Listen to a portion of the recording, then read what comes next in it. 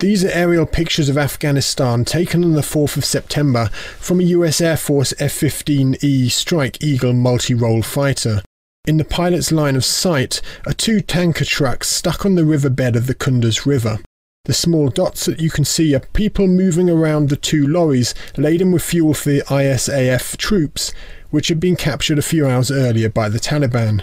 These pictures from the F-15, codenamed Dude 15, were also being viewed in the German base at Kunduz. There, the German staff sergeant with the nickname Red Baron 20 watched the events on his monitor.